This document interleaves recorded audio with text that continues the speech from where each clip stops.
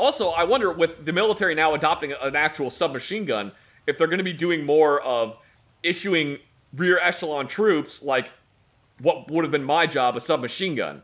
Would they even want to? Well, because the whole point of issuing someone a submachine gun is because they don't necessarily need a full-sized rifle. But every Marine's a rifleman. So that's going to pertain more to the Army than the Marines. So every soldier's not a rifleman. No. Every soldier is initially trained on how to use a rifle, but like you get a lot of rear echelon troops that aren't ever expected to see frontline combat, so they don't necessarily need a full-sized rifle. So it would make sense to give them a submachine gun because it's smaller. It makes sense to give an old M16A2 because who cares? Well, no, because you still want to have them have like good equipment. So maybe, hey, they can maintain the M16A2s. It's fine. I mean, logistically, yeah, it would make more sense to give them an A2 because, like, if you have a bunch of A2s sitting around that nobody's using, why wouldn't you give them one? But on the other hand, I'm going to disagree with you because now that means you have to keep more parts in the inventory, which now is a greater logistic complication. And also, if you give them an A2, you're going to have to put stuff on the M16A2 because, oh, we've got to make sure that you can mount laser sights to it. So now you got to keep a bunch of M5 RASs in the inventory. I guess. Which, the Army is going to be like, yeah, you have to make sure that when the Marines first entered Iraq and Afghanistan, the detachable carry handles on their M16A4s, they considered an essential piece of equipment. So they made the Marines keep the detachable carry handle with their M16A4s, even though they gave the Marines ACOGs and different optics to put on the top of it. So there's all these pictures of Marines running around with M16A4s with a detachable carry handle bolted to the bottom of the rifle. Yeah, so you end up with a bunch of images of Marines running around with M16A4s with a detachable carry handle bolted and then wired to the bottom so they don't lose it.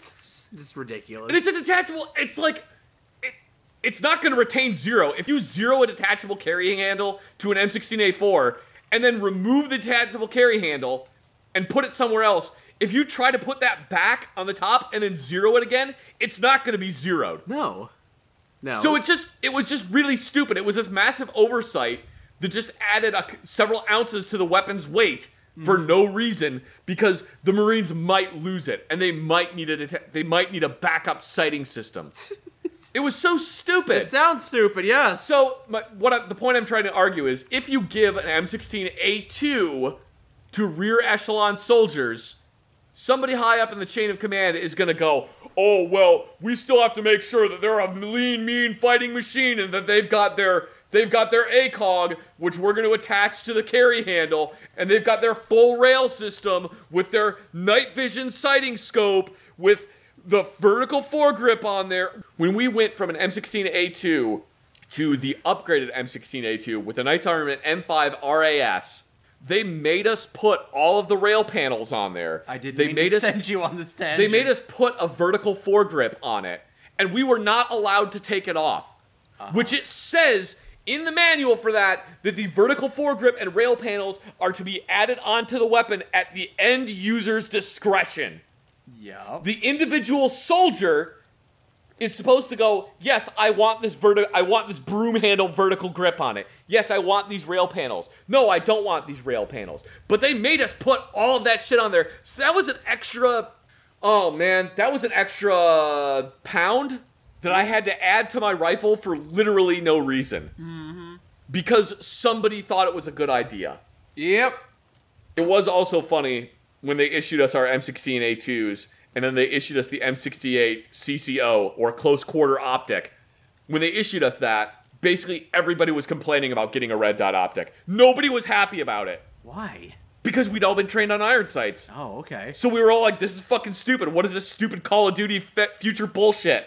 Did you get used to it, though? Eventually, yeah, you got used to it. But now, it's like, if you don't have a red dot optic on your rifle, you're like a fucking caveman.